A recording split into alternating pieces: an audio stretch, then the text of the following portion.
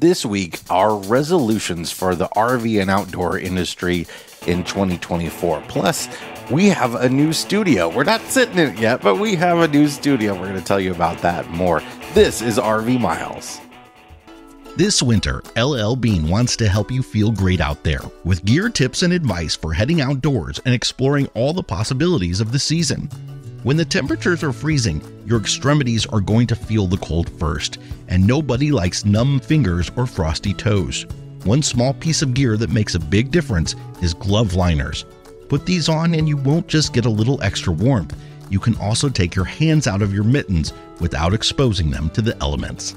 For more tips, easy how-tos, and inspiring stories, visit llbean.com/guide.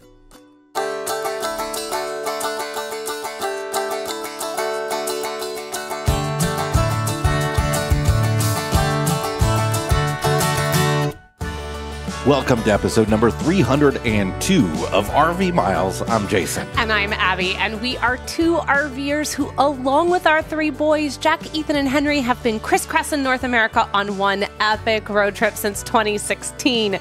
Here at RV Miles, we talk all things RV and outdoors, from industry news to travel destinations, our national parks, and a whole lot more. This is our final episode of 2023. It's been a wonderful year all around for us. Lots of great things have happened. Of course, we had our big adventure, our biggest RV adventure so far, heading from all the way down southern Baja, all the way up to Alaska. And we've capped it off with such a great thing, we think, for us and for the RV Miles brand and all of our other ancillary things like the America's National Parks podcast going forward. We've been talking about this for weeks now, but we have finally signed the dotted line. We have closed on our studio in downtown Rock Island, Illinois. So it's right on the Mississippi River. It's a small space. It's like 650 square feet. It's right in a quaint historic downtown, right near the historic Centennial Bridge. It's just a really great location for us, a great size for us, something manageable that we can deal with. And we're gonna get it all set up to be able to really record all of our content from there, or at least a lot of it. We'll still be traveling a ton and getting a lot from the road, and we'll be going to RV dealerships and stuff. But we're looking forward to having a set where we sit and have RV Miles podcast recorded from, and the news videos and all of that sort of stuff. It'll be really hard to leave the kitchen. Yeah. It'll be hard to leave the kitchen with this weird wall paneling situation over here that I get asked about on a very regular basis by those of you that watch or those of you that come over for the lives. It's very strange. I don't know what's happening here. The upper part is the furnace. I don't know what the lower panel is because it's like it's a door to Narnia is what I just tell people every time. So I mean, it's access. I don't know. Access to what though? Well, to like the furnace? No, because right. That's all because the furnace access panel is above. Nobody knows. It's screwed off and painted over and everything. Who knows? Nobody knows where it goes. So if you're listening to this off of my right shoulder, there is access to our furnace above. So there's like a grate, but then below it is this panel, this door-looking thing that we have no idea what it goes to. And we've done ourselves probably a disservice because we've backed this giant hutch right up to it. So should anyone ever need to get into this furnace, we in big trouble. I mean, we'll need to change the furnace filter at some point. So probably now. But that has nothing to do with the studio. Things that we're super excited about with the studio. First off, should we announce the name? Are we set on the name? I think we are. So this came from an RV Miles listener, and I'm not sure who it was. Yeah, speak up, because we tried to search for it because we wanted to give this individual credit, and we couldn't find it. It was a mile marker member. I think so, and it was just a really good name, and it stuck with me for months now. And we tried searching in the group for it, and we could not find you. So we want to give you the credit for this. So we want to call this the Mile Zero Studios. Yeah. And ever since someone suggested that name to us, we have just been so just in love with it. Yeah, because everything perfect. begins there. So Yes. it's the home base, and everything can be measured in distance from there. Yes, exactly. It is a great name, and a few of the things, I think we've talked about this story. So if this is repetitive, I'm sorry, but when we looked at this space, I went and I said, we'll go look at it, but this is such an awful time for us to be buying. What are we doing? It's like right at the end of the year, we're just moving into an apartment. We're trying to get ourselves settled. We're trying to figure out, what does the future of RV Miles look like? Why on earth would we, in typical Jason and Abby fashion, add on buying something that seems really wild? And we went and we immediately, as soon as I walked into the space, I went, we're going to buy this. I just know we're going to buy this because it is in this quaint downtown area. Lots of old historic buildings, which I love. It's right on the riverfront. It's got a beautiful park across the street where every year there's a bunch of music festivals that happen. The beautiful Centennial Bridge is right there that goes and crosses you over into Iowa. And it feels like, so it's a storefront with condos above. It feels like this beautiful marriage of everything that we are. This access to the riverfront and nature and a park outside space on top of the beautiful historic buildings. And then you have this element of, the minute I saw it, it felt like Chicago. It felt like the storefronts that you see when you're walking through the neighborhoods of Chicago. And there's all these small local businesses in and around the area as well. And I thought, this is what I want to be a part of, a community. And the fact that it isn't a condo building means we don't have to deal with snow and and all the sort of stuff that we would maybe have to deal with when we are gone for several months at a time. So parking spot included, access to the upstairs rooftop patios, which is gorgeous overlooking the river. And then again, like you said, general building maintenance, we won't have to worry about that. So when we're gone for long periods of time, we've already we know in the summer we're going to be gone for about 5 to 6 weeks. We don't have to worry about the studio. And that's huge. Plus, several people, since we've announced this on social media, have asked why we moved back to Illinois. Some of you have been really nice asking it. Some of you have been really mean. But don't hate so much on Illinois. The biggest part of the reason is two things: is family being here and healthcare and staying on our insurance plan, which we weren't actually able to do, and are changing insurances. And we that's can't talk about that. Thing. I'm going to start crying if we talk about that. But the other thing is the cost of real estate. This was definitely way more affordable than it would have been in lots of other places in the country. I mean, I just shared a house with you last night.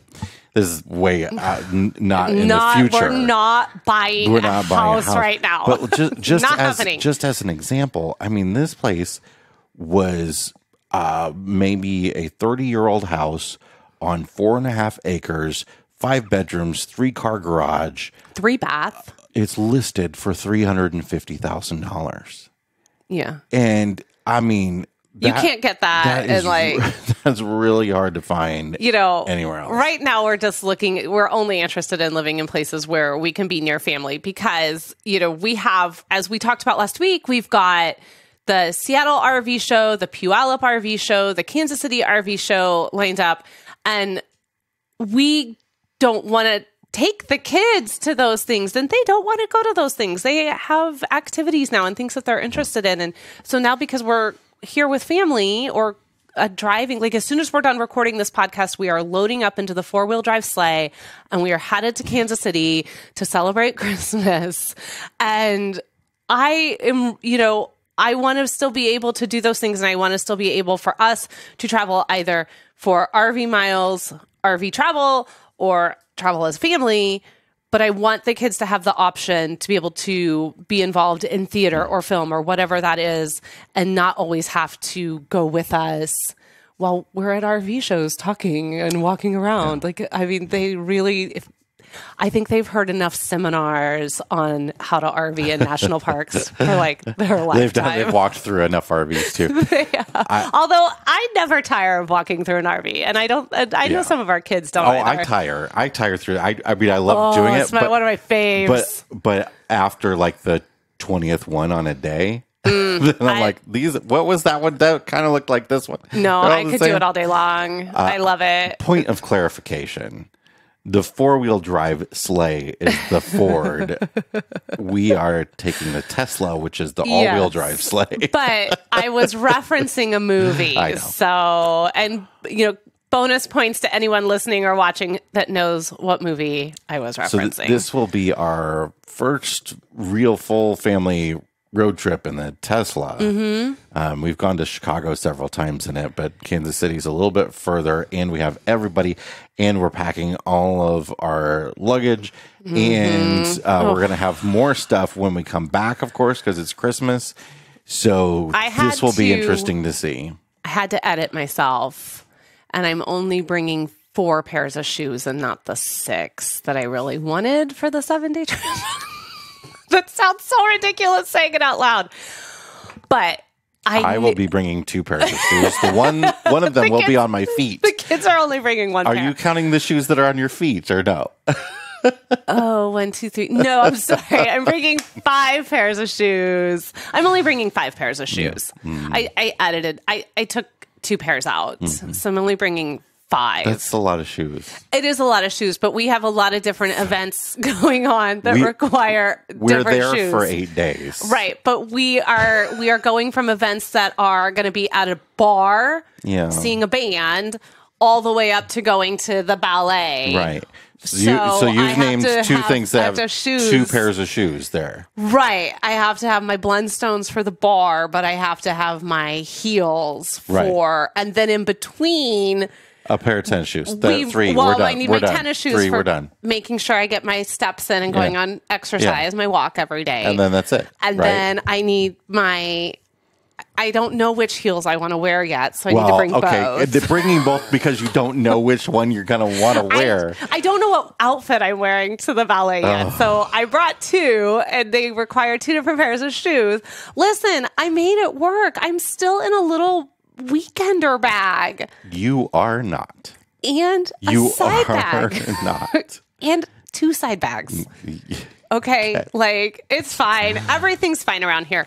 But this has nothing to do with the studio, except for the fact that one of the things we're hoping to build into the studio is also some sort of like dressing, makeup kind of area as well, that we don't have to, some of the things that we wear at RV Miles, we just keep specifically for RV Miles, and we'd like to be able to keep it in the studio. It'd be nice to also have all of our equipment somewhere not in our house. So the original idea was having it under our bed. We had the idea originally when we got this apartment that we were going to put all 3 kids. Oh my God, do you remember in one that? bedroom? We were so cute and naive. Yeah. Oh my God, look at us little full-time RVers. They've grown up in RVs, and that would be theoretically possible. Oh my God. But a bad idea. And our 16-year-old, he needed his own room. We were behaving as though we were the same people who had been living in an apartment 7 years ago, where our babies were sharing a room at that time. And our baby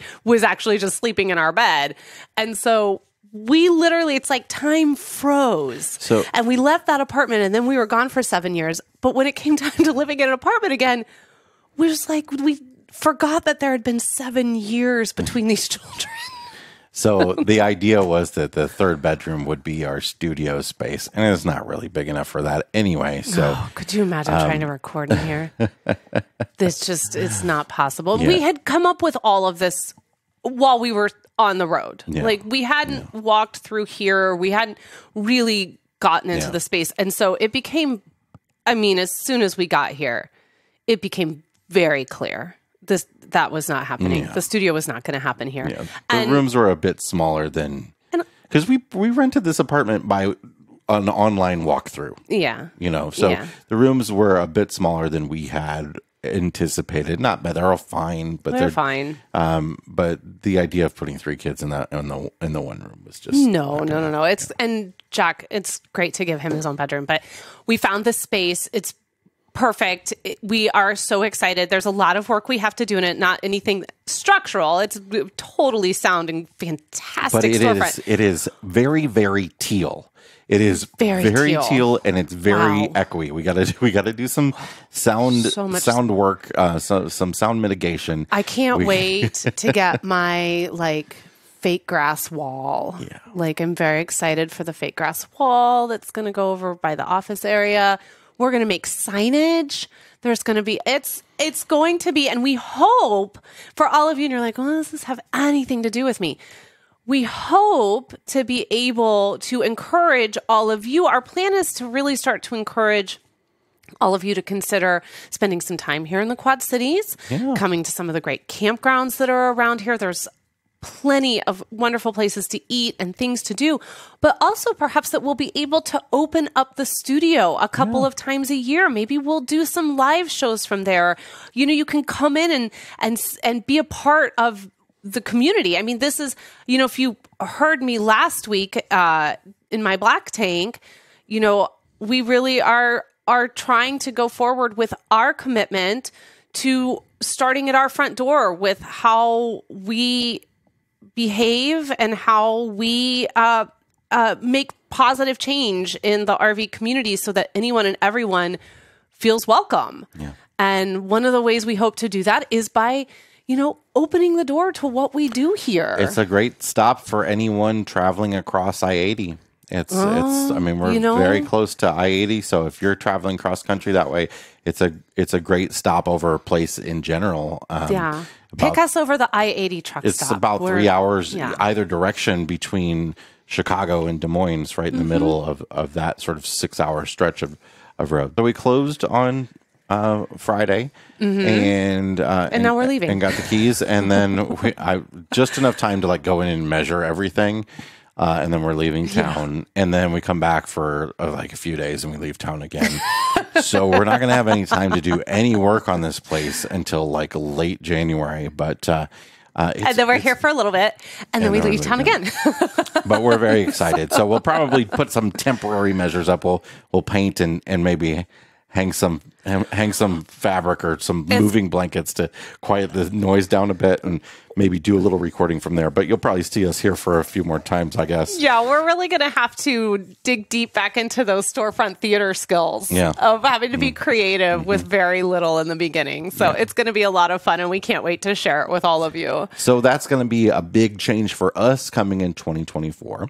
But on today's show, we wanted to talk about some ideas for the RV and outdoor recreation industry in 2024, some New Year's resolutions, if you will. We've done this in the past before, so I always like doing this as the new year turns over. So we're going to take a break, and when we come back, we'll have that. Be right back. This episode is sponsored by the Park Wolf app. Ever found yourself in the heart of a national park, surrounded by beauty, but unsure where to go or what to see? That's where Park Wolf comes in. Park Wolf is the ultimate app for exploring national parks. As you drive, the GPS shows you what's coming up on the road, and an audio guide will fill you in on what's there so you can decide if it's worth a stop for you or not. Gas running low, looking for a bite to eat or a bathroom break? Park Wolf's got you covered. It keeps track of the nearest gas station, restrooms, food, and pullover areas. And the best part, it works without an internet connection. And if you're a wildlife enthusiast, you'll love Park Wolf's wildlife maps and sighting notifications. So before you set off on your next national park adventure, download the Park Wolf app for your iPhone from the App Store. It's your ultimate guide to national parks. Chances are you've seen them on the road. That's because Blue Ox designs and manufactures the best towing products in the industry. Just look around. You'll find them on highways and campgrounds and anywhere you find people traveling in the great outdoors. Award-winning tow bars, base plates, and brakes, a full line of weight-distributing hitches, adjustable ball mounts, and a new line of fifth-wheel hitches. With Blue Ox, towing doesn't have to be a drag. To learn more about how Blue Ox can make your travel adventures even more stress-free, visit blueox.com. We're back, and I just want to take a moment here to thank all of our advertisers who have been with us for a very long time. Not all of them have been a long time, but many of them have been around for a very long time for supporting us throughout the year. It's been a great year for us, and we look forward to working with them in the future. And we thank you for supporting our advertisers by going to their websites at least or checking out their products. We try to work with folks that we truly believe in, and these episodes are supported by them. They're also supported by our friends, the Mile Marker members. If you're a Mile Marker member, thanks so much. We really appreciate it. If you're not, consider joining. We do additional after the show podcasts and monthly live streams, and you get a free subscription to RV Today magazine, stuff like that. And today's after the podcast show, we're going to do our own sort of personal New Year's resolutions and talk a bit about our travel in 2024, if you want to check that out. Yeah, just head over to rvmiles.com/mile markers, and you can join for as little as $7 a month, or you can get 2 months free and just join for the entire year. And that is only $70. And so like Jason said, all of that money goes right back into RV Miles. None of it goes into our pockets. We put it right back into the business so that we can be better creators and podcasters for all of you. So thank you so much for the support. Let's talk about really, we are going to give our resolutions for the RV industry, but let's be honest here. I have one. You have 45, probably. There's about 10. So I made a list, and you haven't seen most of these. No, but I really left this to you because I think that it's important to acknowledge when I'm out of my depths. And no, I don't think you are, and I think you'll. I think when you hear this, you'll understand that you're not. I think there's a lot of a lot you have to offer to this, and I'm interested to hear your takes on some of these things. So, all right, well, let's get your first. These are not. First off, let's make it clear: these are not hot takes. These are not unpopular opinions. No. These are just from our point of view, things that perhaps going into 2024 would really behoove the RV industry to maybe consider. Yeah, and more wider, the entire outdoor recreation industry. Yes. So the U.S. Department of Commerce announced about a month ago that the outdoor recreation industry is now a $1.1 trillion industry. Wow. $1.1 in total economic output during 2022. You did just say $1.1. I think. I'm sorry, $1.1 trillion in total economic output. If it was $1.1. And that's more than oil, gas extraction, and mining combined. Wow. I mean, it is a big industry now in the United States. So that's come over the course of the last few years where outdoor recreation has really blown up. It's not just RVing. You know, we sit in our little silo here and think about RVing a lot and how big RVing got during the pandemic. A lot of people in the industry kind of consider it now like it was a fast forward. Like a lot of people that may have considered buying an RV over like the next 5 to 10 years, they just sort of moved that purchase up because the pandemic made it a little bit easier. They also got some checks from the government that made it a little bit easier and stuff like that. And that goes across the board for boating, for power sports like ATVs and snowmobiles, and hiking and biking, national parks, you name it. Outdoor recreation has grown dramatically over the last few years. And with that, there's going to be some growing pains. So let's start with the RV stuff here, though. My first thing for RVing is fewer RV brands. Fewer RV brands and fewer floor plans.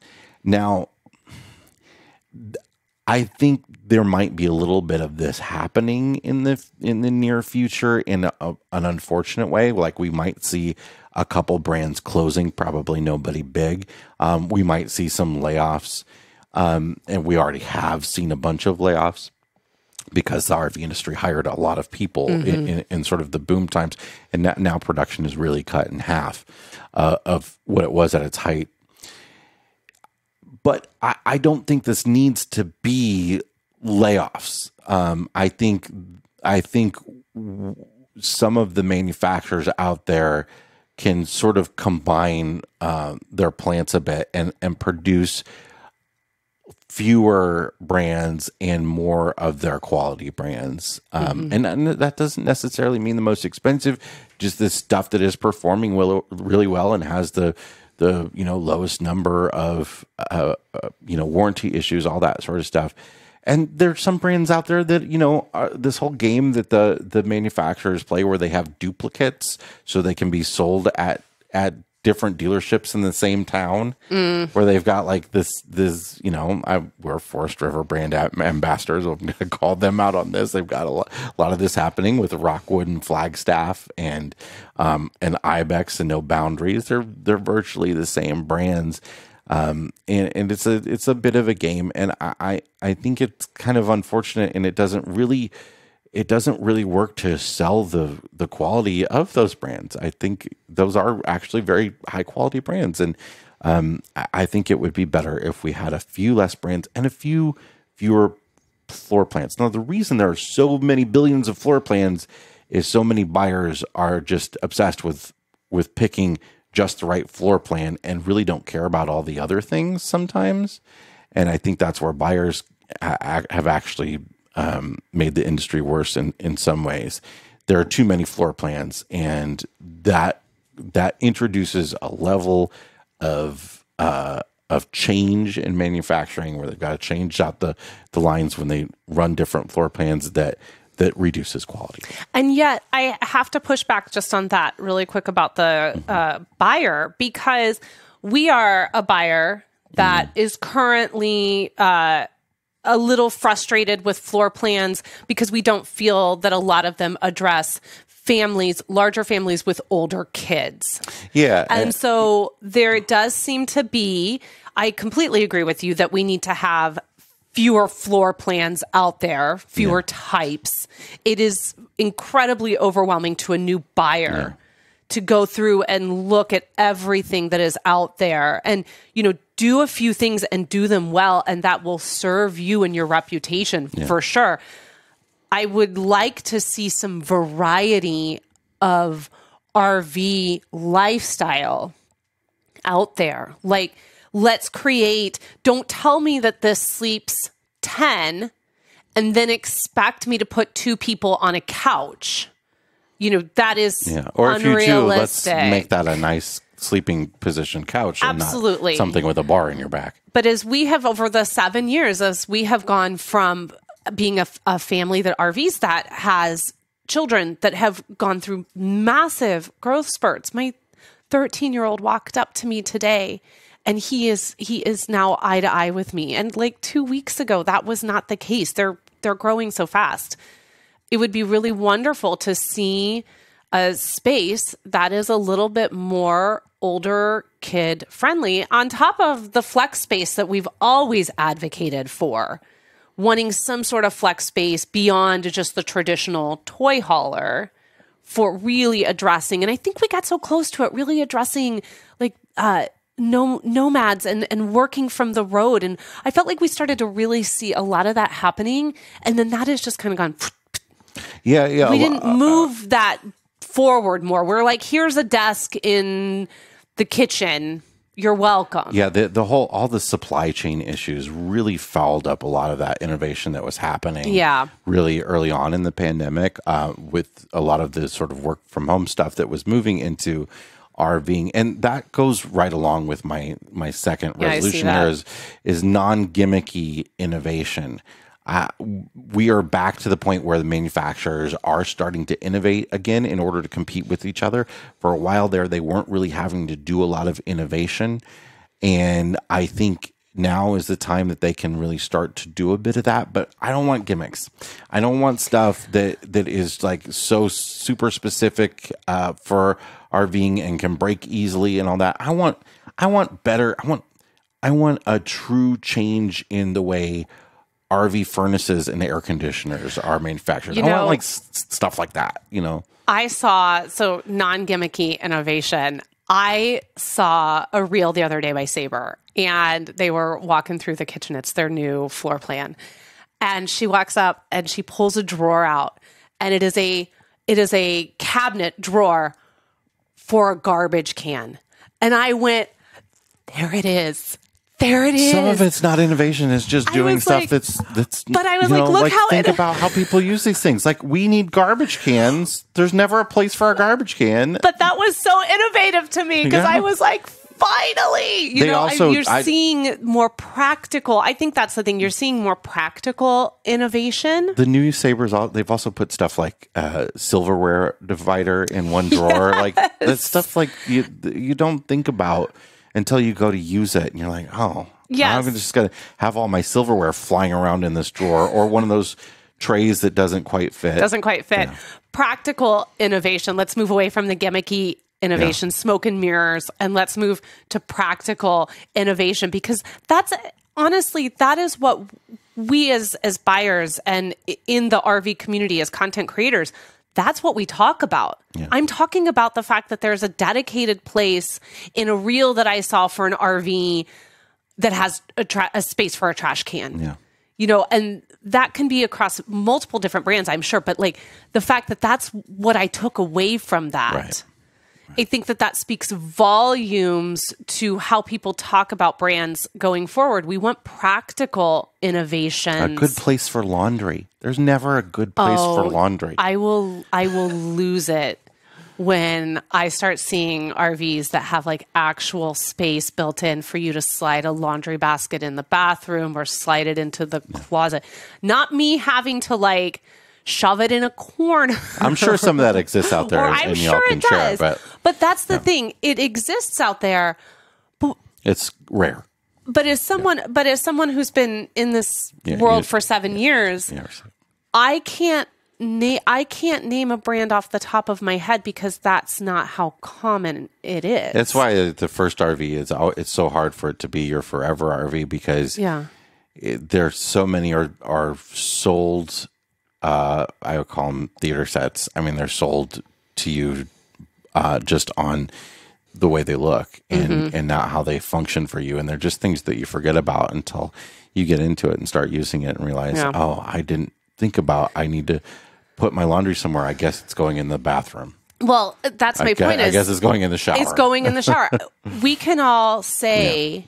I can't name off the top of my head a brand that has a designated space for a laundry basket, but I can name a dozen or more people whose solution to that is to put their laundry in the shower, because that's the more common thing that happens. Yeah. So, practical innovation in 2024 for sure. Next up is a no-brainer improvement in this stat they call in the RV industry repair event cycle time. What's its nickname? This is RECT, or you could say RECT. I think somebody needs to come up with a U and an M for the acronym. I'm going to leave it right there. We're just going to leave that laying there. The repair event cycle time is the number of days from the day you drop an RV off at a service center for it to get repaired. November's average in the industry was 37 days and 56 days if you were getting warranty work done. Wow. So that number has to come down. And that's going to take more technicians, more service centers. The number of RV technicians has hardly grown in the last 20 years. Wow. And it is a lucrative, and now there are a lot of mobile technicians now. And that can be a very lucrative industry. But RV technicians are getting paid a little bit more now than they used to be getting paid. So it's a good career for a lot of people. But that number definitely needs to come down. And that it's going to involve lots of things, parts manufacturers with their warranty approval, dealerships and service bays and all that sort of stuff. That warranty work number is really frustrating because that is nothing than just hold up in an attempt to not pay. Basically, it's saying it's going to take 20 more days to get warranty work done than it does to take non-warranty work. That means that's 20 days that the manufacturer is, what needs to happen is more dealerships need to be pre-certified to make their own decisions on some of this warranty work. Dealers need to be able to self-certify that this is a warranty problem, and it's, especially if it's a common thing, it's happened to several units in this line or whatever. Yeah. And instead of waiting to get approval from the manufacturer. That's just 20 days of back and forth phone calls arguing to get the work done. That's all that is. 56 days it's almost 2 months. Well, yeah. And when you consider that a lot of times people figure out they need warranty work when they're using it, and they're using it for such a small window of time, their camping season could, maybe isn't as long as a full-timer's for sure. And gosh, think about trying to figure that out as a full-timer. Well, and how many people just forego even getting warranty work done because of how much of a pain it is. So this doesn't even include all of that. Or they pay a mobile technician themselves to have it done because they're not going to take it in somewhere when they're halfway across the country on a camping trip. They're going to have somebody come out and fix it, or they fix it themselves. We never had warranty work done. We always just fixed it ourselves. Yeah. No, because we knew, and even without having that number in front of me, we always knew it wasn't going to be like a 2-day turnaround. An improvement in financing deals. Look, if you have a financing deal like what I'm about to describe, know that you are within the average, and I'm not judging you in any way. We certainly have had bad financing in the past, but the current average loan terms are $54,000 financed is the average amount of money that's currently financed on a new RV at an average interest rate of 10.14%. Over an average number of months, 181 months. I don't know how many years that is, but it's what's that, 15 years or so? There are a lot of 20-year loans out there. There are a lot of people with interest rates higher than that.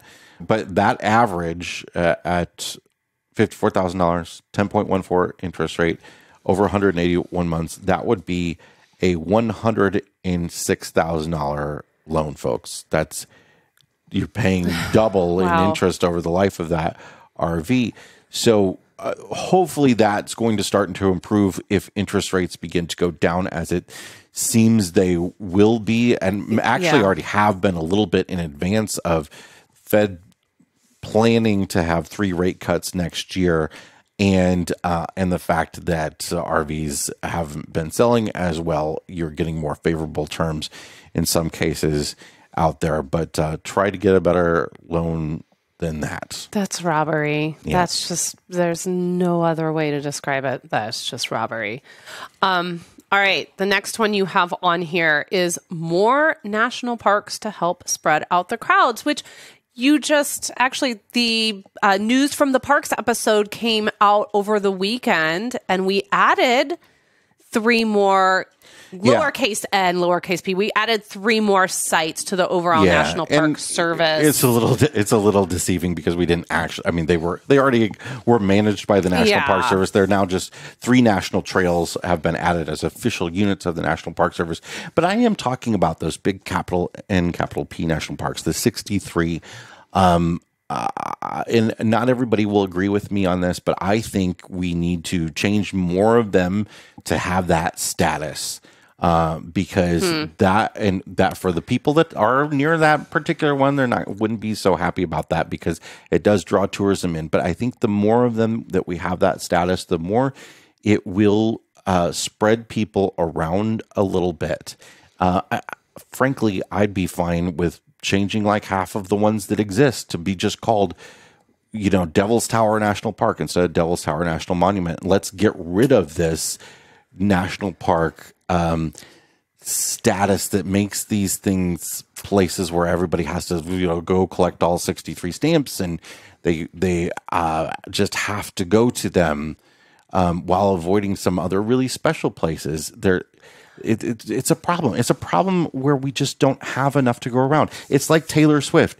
There's only one Taylor Swift, and everybody wants to go see her concert. So they're very, very expensive to get into a Taylor Swift concert. If we had more Taylor Swifts, we would be able to have more affordable Taylor Swift tickets. But then it wouldn't be as special. Right, which is fine. because it would it would still be as good because it'd be the same thing. You make a lot of really good points. I think I don't know that I necessarily agree that we need more capital N, capital P's. I think we just need more to continue to raise more awareness of all of the other units that are out there and actually make going to all 428, 29. I think we're somewhere up and around there now. The number was in the last episode. Yeah, I think it's somewhere up in there. I think it's anywhere between 426 and 429. I'm not sure. But I think we need to make going to all of those the reason why you get to be in an article in USA Today or the New York Times or something like that. And there is, I think, this level of celebrity that you're hoping for if you accomplish all 63 capital N, capital P's. And if you can do it all in I did it all in 3 months or something like that. I think that we've put a lot of emphasis, the media has put a lot of emphasis on these parks and, the accomplishment. It is an accomplishment I think it's an accomplishment just to go out and spend time in nature. It's not just about people that want to collect them all, but a lot of people are like, I want to go on a national park road trip this year. Yes. And when they think about that, they look at those 63 and they pick some out. Well, some of them are spectacular. The Grand Canyon is spectacular, Jason. I mean, sure. it is. I totally agree. Yellowstone is. I totally agree. I just think regardless if it was called Yellowstone Monument or Yellowstone National Park, it is spectacular. It is hard to not want to go to those truly majestic places. It wouldn't. I'm not saying it would be a magical thing that would solve the problem. I just think it would help a little bit. Yeah, it could help ease, but do you think that a lot of people are picking Gateway Arch National Park over going to the Grand Canyon because it's called a national park? Not over going to the Grand Canyon, no. Are they? No, but I think. Are they forgoing? But do I think if we had a few more Midwestern national parks, that people might consider visiting some more? Well, watch out. They're trying to build a bison bridge here. Okay, so calm down. You're going to get your wish. The bison bridge. See, now we have to explain what this is. Save it. You know what? I'll put it in my black tank. We'll talk about it then. We'll come back to it at the end of the show. If you want to know what the bison bridge is, hold on, buckle up. We'll talk about it at the end of the show. All right. So going along with this, my next resolution was for there to be more affordable public campsites. Obviously, there has been a lot of money going into commercial campsites over the last few years. That construction is happening at a slower rate than the number of people that have bought RVs and the number of people that are camping out there. But that has been happening. Mm-hmm. But what hasn't been happening anywhere near any level, if hardly at all, is increases in the number of campsites at federal, state, and local parks. And whether that's new campgrounds or adding campsites to existing campgrounds, I think we really need some more affordable, no frills, beautiful nature type campsites out there, and not rely entirely on the private industry to do all of this. I agree with you 100% on that one. But along the private campground front, the commercial campground front, I would really like to see some more unique commercial campgrounds instead of just here's another RV resort with, the same amenities that they all have. Let's make them a little different. Let's put some new ideas into some. I was having a conversation about this with somebody earlier today in the RV Miles Facebook group about if I ever had a campground, I would love to have a big, great lawn that is a space where you could have farmers markets and concerts and stuff like that. Outdoor Shakespeare. Places where there's that new RV resort in the Smokies that really feels like an old Appalachian sort of resort experience, but in a much more elevated way. Like, they just don't need to all look the same. They don't need to all have the same type of site layouts. They can just have interesting, fun things that are different. They don't need to go to the same vendors for the same picnic tables and the same grills. And then, you know, that sort of stuff, I would just love to see a little bit more variety in. Well, it is the spice of life. But also, you have to have the variety in order to have the spice. Yeah. So I cannot speak on what the picnic table industry is like out there. I don't know how many like variations on the picnic table there are. And that could be an issue. Yeah. But there has, you know, for someone to come and be like, I'm going to make an innovative picnic table. Does it need to be a rectangle, for instance? Well, could we have circles? Maybe, but somebody's got to see a market for that. So there's a market. The market is there. Well, you got to get it to the people. Spice up the life. So this next one is really about the broader outdoor recreation industry as a whole. So this applies to all public parks and public lands. I think is an improvement in some of the very basic amenities. And I'm not talking about like adding zip lines and stuff. I'm talking about let's have some nicer, cleaner bathrooms. Maybe some dump stations for RVs. Just some real basic things. Some better parking in some places. Iowa. Consider it. Open them back up. That's what we've been seeing. You want to is the opposite, where stuff like this is getting removed. Like what Abby's referring to is the Iowa rest areas used to have free dump stations, and they have closed them. And other states have done the same. And not necessarily that they need to be free dump stations, but we need to have more dump stations so people aren't dumping on public lands. We need to have better bathrooms so people aren't throwing toilet paper on the ground and stuff like that. And there's more people out there. So we have to do some things in order to accommodate those more people in order to continue protecting the land. Agreed. I'm going to move us along, or this is going to be a 2-hour show. You have on here next a real hybrid heavy duty truck. That's a big ask in 2024, Jason Epperson. I'm not sure that you're going to get that because I know what's in your black tank. So well, here's the thing. There's all this talk about electric trucks. The Cybertruck, of course, just came out, and Ford and Rivian have their trucks. Ram is moving forward with their electric truck. Ram is coming out with an electric truck that does have a I was going to say Ram fuel. Their Ram Charger, they call it, is going to have I believe it's a gas engine that will charge the batteries. And that to me is a hybrid. That's great. Let's do that. But that's not going to be a heavy duty truck, right? And there are other hybrid half-ton trucks out there, and I feel like the heavy-duty truck is a market that is screaming for a hybrid vehicle because you have the ability to tow very heavily. There's a bigger disparity between the amount of work that engine does when it is towing and when it is not than many other vehicles, because there's so much weight that you can tow with it. Yeah. And I think that just makes a hybrid so perfect for the heavy duty truck lineup, because we all want better fuel mileage when we're driving around town and not towing. But then we want the power and the range when we're able to tow. And I think some manufacturers are thinking, well, everything's moving to electric, so we're just focusing on that. But the heavy-duty truck range, it's not going to be electric for quite some time to come.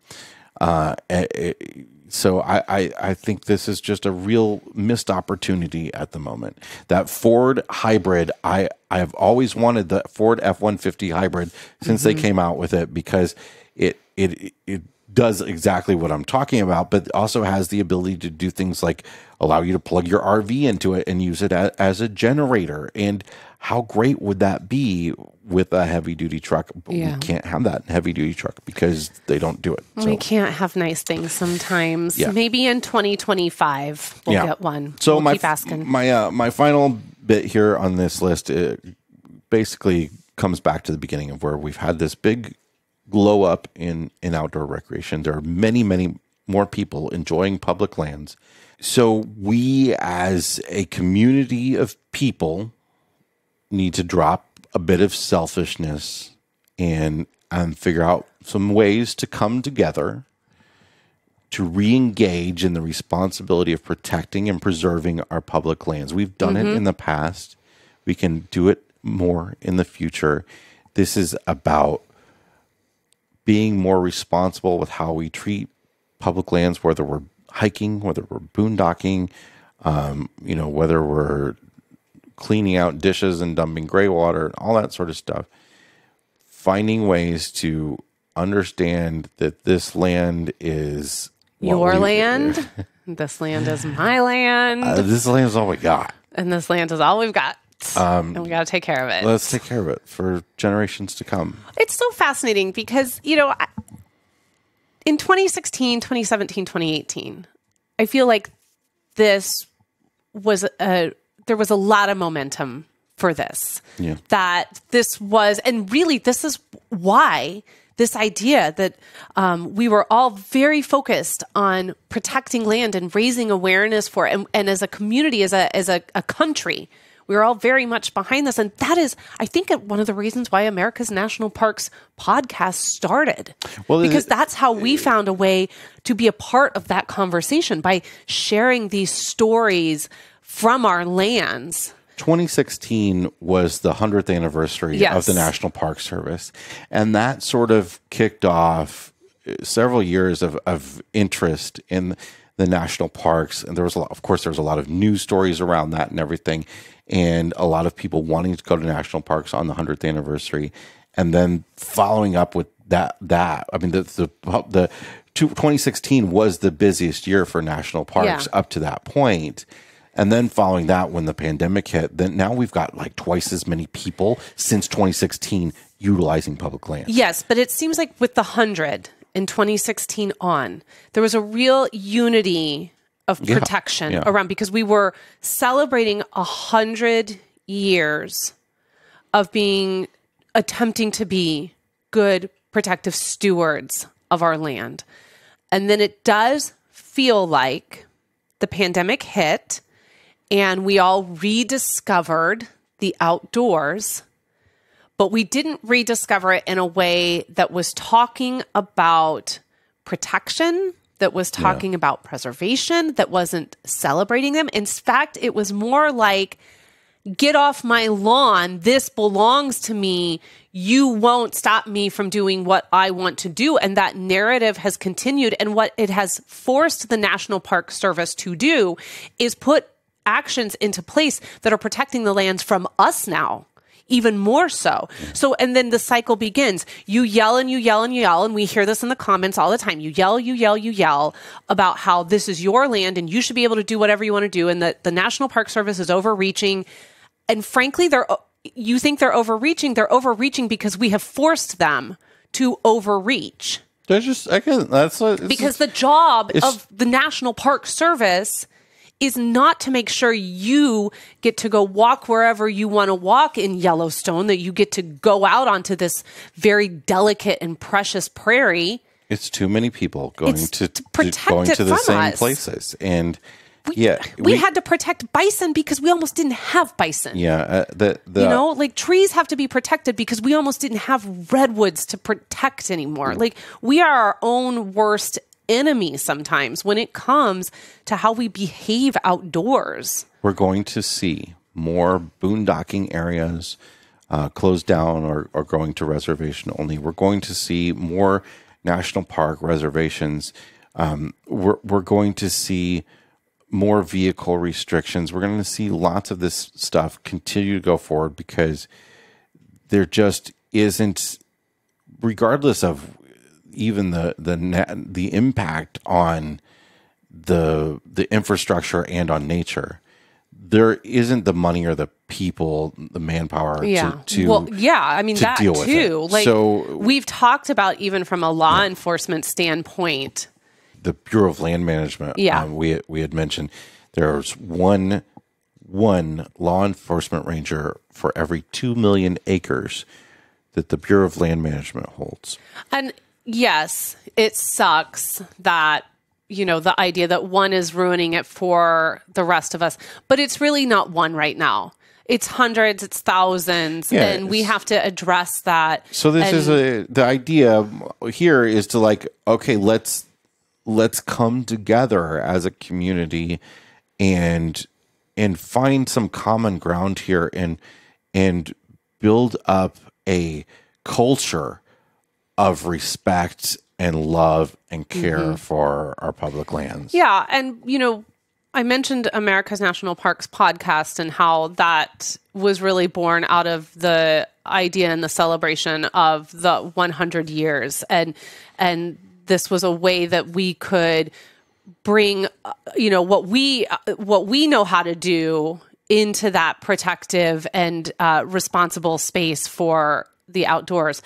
As we look to 2024 for America's national parks, we have begun to recognize that we need to shift that a little bit to follow with what you're saying here, to re-engage in the responsibility and protecting and preserving of our lands. And so there's going to be some new content that's going to come into there that we think will hopefully help that narrative of getting enthusiastic about protecting land and the stories and why we want to protect them, because the stories are so incredible. You do better when you know, and so let's know more so that we can do better. If you haven't checked out the America's National Parks podcast, you can find it on any podcast app. Let's take a break, and when we come back, we'll check the level of our tanks. Be right back. When I was a kid, one of the best Christmases ever, I remember my dad bringing out a brand new bicycle into the living room when I was 7 years old. What's the adult version of that? What's the way that you can deliver that best gift ever effect this holiday season? Well, you can still do it with a bike. Electric e-bikes will impress even the hardest person to shop for on your list. There are lots of e-bikes to choose from out there, but there's only one Electric XP, the best-selling e-bike in America. It's the perfect gift for the explorer, the eco-warrior, or the parent on your list, or just as a treat for yourself. And starting at just $749, these e-bikes are friendly on your wallet. Plus, you can get hundreds of dollars in free accessories when you purchase this holiday season at electricebikes.com. That's LECTRICE bikes.com. All right, welcome back. And it is time to check the level of our tanks. Jay, what's in your black tank this week? We talked a bit about the Tesla Cybertruck, not on last episode, but don't you mean the Pontiac Aztek? One before it. I don't know what the Cybertruck you speak of is. Again, we are Tesla owners. We love our Tesla Model Y. Getting ready to take it to Kansas City. We are not Elon Musk sycophants, but we do love our Tesla. Yes. But I will say I'm not super thrilled about the Cybertruck, but really not thrilled about this thing that just came out. So we talked on that episode about how they were going to have a range extender of some sort they had announced. And I had assumed that range extender would be some sort of fossil fuel, as other electric vehicles have used, like the Ram charger that we mentioned that is coming in the future. But that is not what the range extender is. The range extender that they're offering for the Cybertruck is an additional battery pack that gets mounted in the truck bed. Oh, which I think is, first of all, the truck bed? The truck bed is so tiny. And then you're mounting this back there.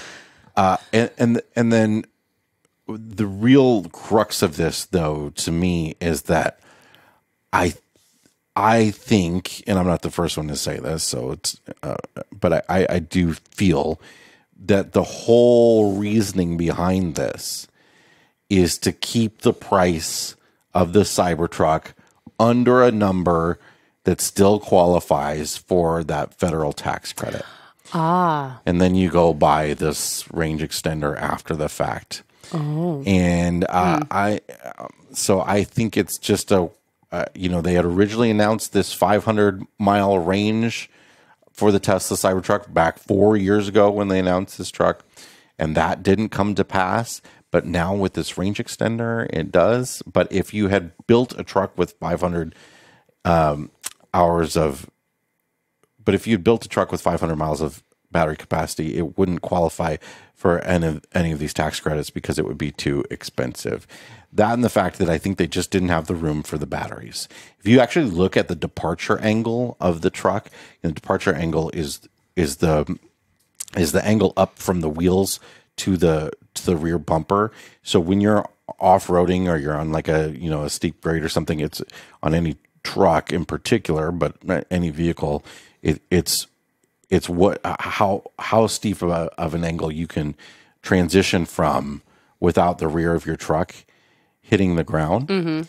And if you look at the bumper, it looks like it has a really nice departure angle on the back of the Cybertruck. But when you look closer, like the battery pack is like black and comes straight back, goes up. So that thing is going to hit and hit and hit and hit and hit because they just didn't have the room to cram the amount of battery power in there. So I will be staying with Fordo. Never been a fan of the way Tesla.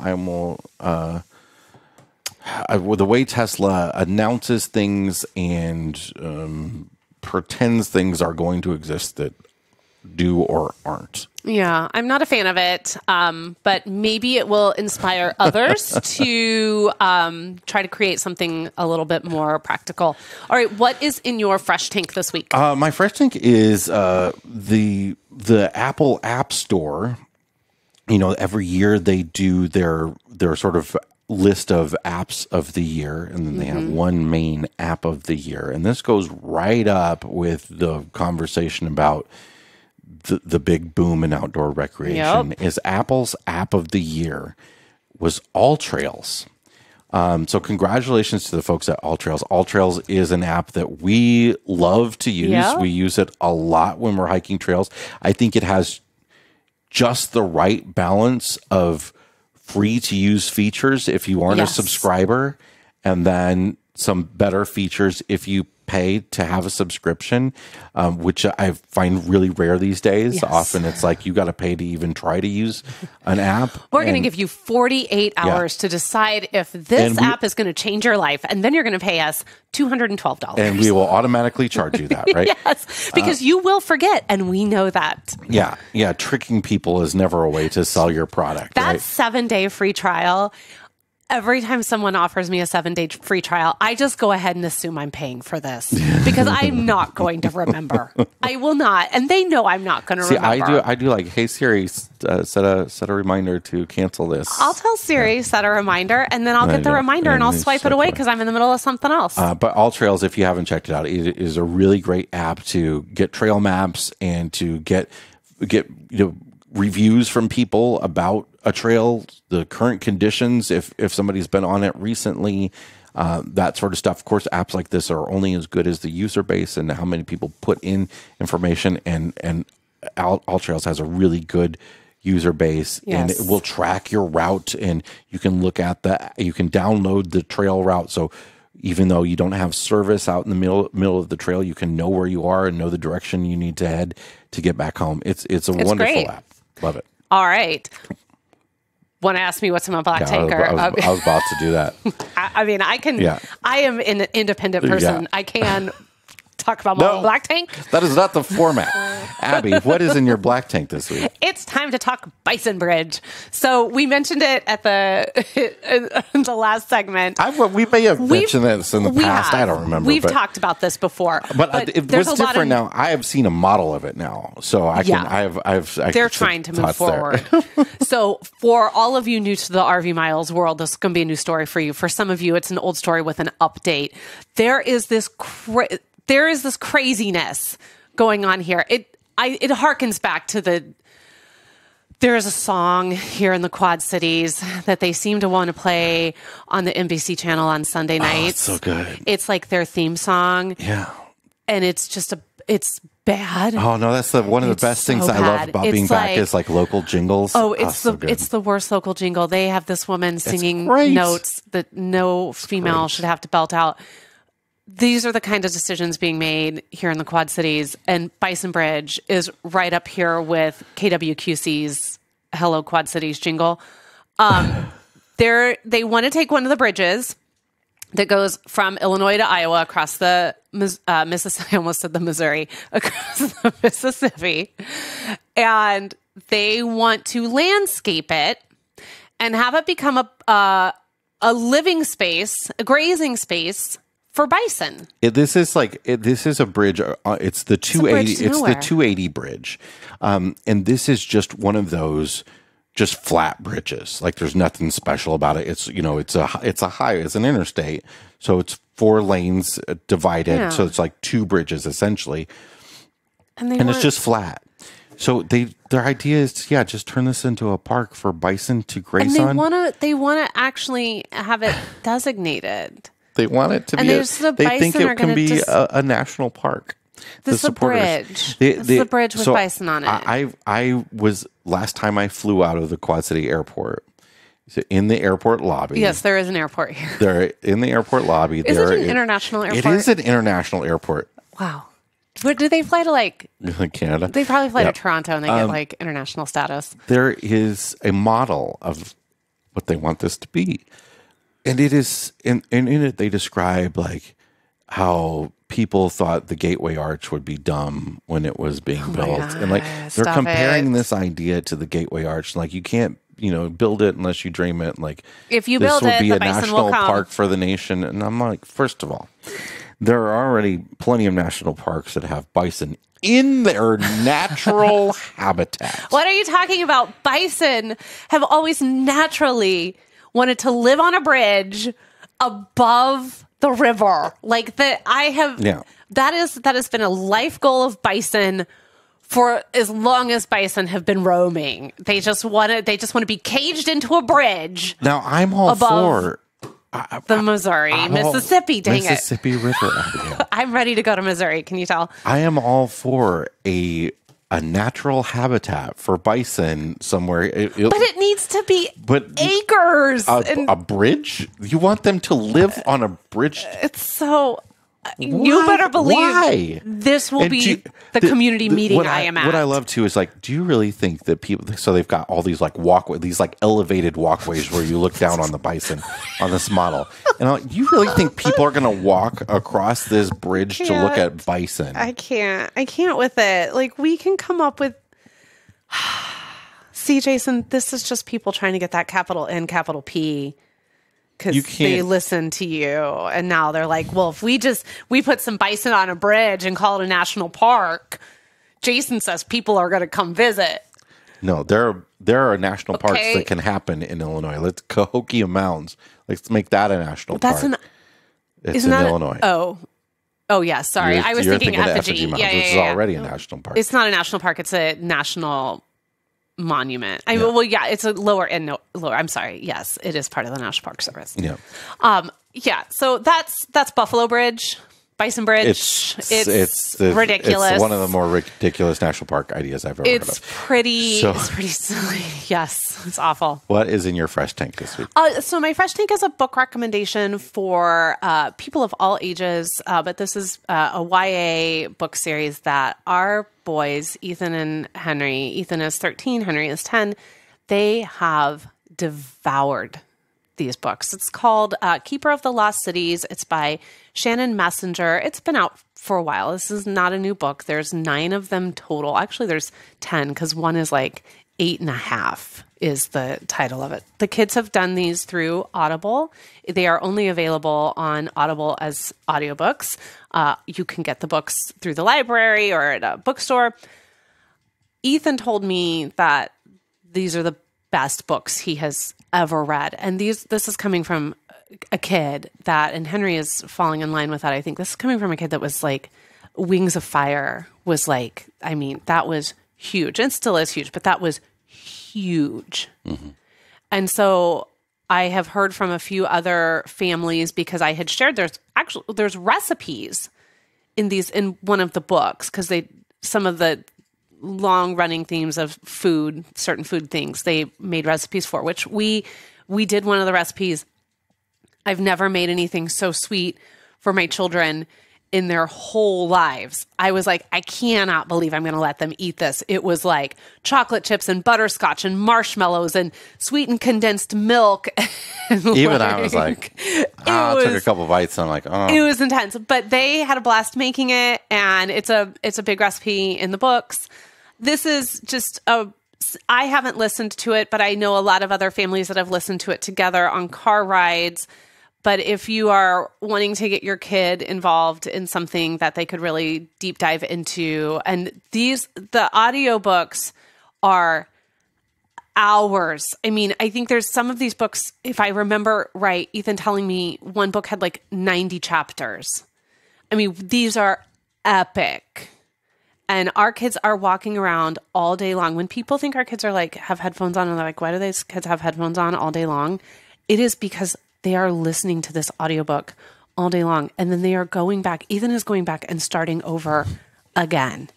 Like, so a great recommendation if you are looking for a last minute gift for a young person in your life. Consider an Audible subscription and load it up with some of these books for them. I think that they will really enjoy it. All right, that's it for this week's episode of the RV Miles podcast. That's it for the RV Miles in 2023. We will not be back until 2024 because we are hopping in Tessie and we are making our way to Kansas City. So we want to wish all of you a very happy holiday season as it continues to roll on. And of course, a very, very happy new year. We hope that 2024 for all of us starts to see some of our goals or ideas that we have for ourselves. We're going to be talking about our goals for 2024 over on Detour, which is the podcast after the podcast. You can learn more about that at rvmiles.com/mile markers. But until next year, we hope that you continue to stay safe, stay healthy, and keep logging those RV miles. Bye, everybody. Bye.